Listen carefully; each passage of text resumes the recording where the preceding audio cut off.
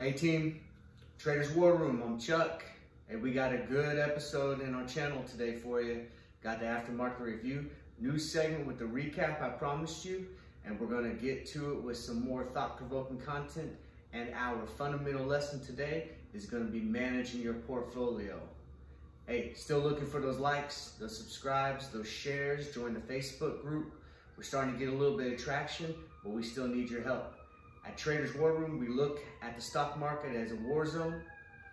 Sections and stocks, those are our battles. It's our job to attack, destroy, and conquer these stocks and these battles. We can do it together as a team, but we need your help. So if you're with me, follow me, and let's go to war.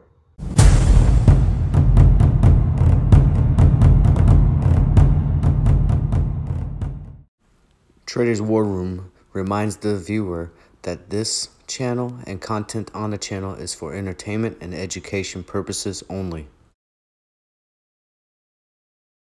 And welcome back. Let's get to the AMR, all right?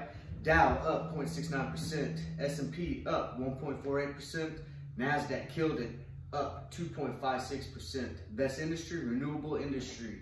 Second day in a row, okay? 11%. Worst industry, multi-line utilities, down -2%. Most active stocks, SNDL, 826 million. It's a pharmacy and medical research. It's a marijuana stock. FTFT, 290 million. Online services. It's a blockchain, that Bitcoin services. A lot of action in that Bitcoin going on lately. All right. Top gainers, pre-market, SOS, 78%. It's lending and banking. Market, FTFT, 242%. We just talked about that blockchain stock. And aftermarket, Works, WORX, 71%, software and IT. Losers today, pre-market, UONE, down -23%, broadcast and media. Market, DGLY, -24%, communications and networking. And aftermarket, SRPT, -51%, it's a biotech. Overall, 4,055 in the green and 1,698 in the red. Next, we're going to start with our new section, the recap of the research and learn. Yesterday on Research and Learn, we talked about how stocks and politics play into each other. So I found a couple of things. Historically, stocks and politics have played along with interest rates, up or down, inflation, economic outlook, whether it's positive, more bullish market, or a negative economic outlook, more bearish market. Policies, foreign and domestic, will depict where people are putting their money, and wars, humanitarian missions. That's going to decide where people are putting their money. Business is going to be booming, some are not, and it's a lot of times the stock market's going to react to those big humanitarian missions and wars.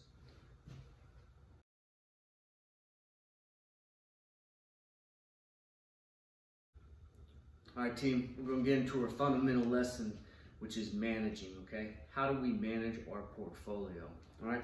Well, there's a couple things that really hit home that I want to talk about first today with managing our portfolio, okay? We want a safety net of stocks, all right?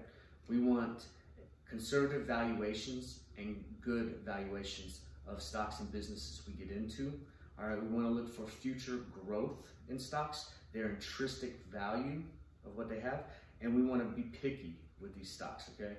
So when we're looking at safety net of stocks, we're talking about being diversified, all right?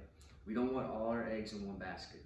If tech's down and banking's up, we want to make sure we got a little bit in tech, a little bit in banking, so it can counterbalance. And then again, if banking's down and tech's up, we're still not completely bottomed out and zero, okay? We throw all our money into tech and it bottoms out, we're broke, all right? So we need to be diversified. Conservative valuation, okay? So we want to give valuation on these stocks and businesses, and we want to be conservative, okay? Oh, this is the next thing since, sliced bread. Well, we want to go there, okay? We want to be, it is good, but I need to look into it a little bit more, all right? You're a great stock, but are you the future stock? Are you it, okay? Tesla, a good example of this, all right? A lot of people were counting Tesla down. Oh, it's overpriced, it's overvalued. Tesla just got bumped up by two really well-known analysts, bumped up to 850 today. All right, so Tesla is booming.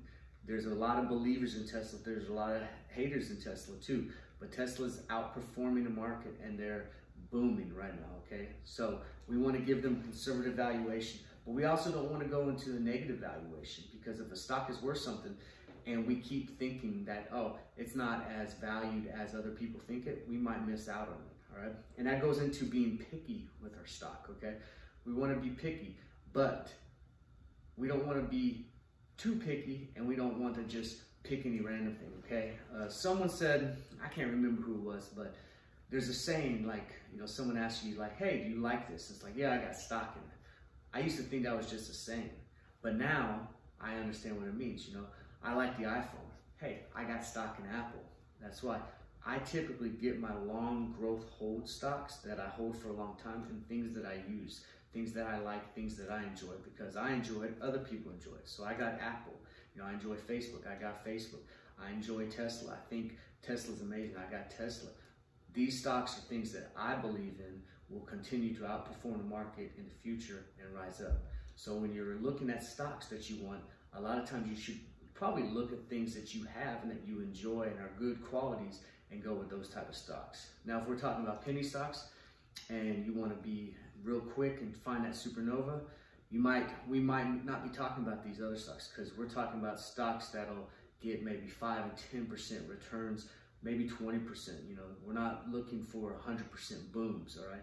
So if you're talking about penny stocks, there's a lot of different ones out there. Usually a good reference for penny stocks is you look at sectors that have been getting beat up, that have been red, right? Eventually they gotta turn green, and maybe you can hit that boom, and it spikes up real quick, and you cash in at the low, you cash out at the high, and then it just drops off like normal penny stock, goes back to its low. So either way you look at it, you want to be conservative, you want to have a safety net, you want to look for the intrinsic value, and you want to be picky, all right? Next up, thought-provoking content. Thought-provoking content. So, with Biden going to take the presidency, what do you think sectors are going to boom during his presidency over the next 4 years, or possibly 8 years, all right? You've seen a lot of renewable energy. You know that a lot of EV stocks are booming. Tesla, NIO, Xpeng, Lee, you know, a lot of these charging stations and this, you know, charging power, fuel cell, plug, blink. These are all booming right now. And what's the trend with a Biden presidency compared to a Trump presidency, or a Democrat president compared to a Republican president? So that's the thought-provoking content. What kind of projection are we in the stock market with Biden as our new commander-in-chief?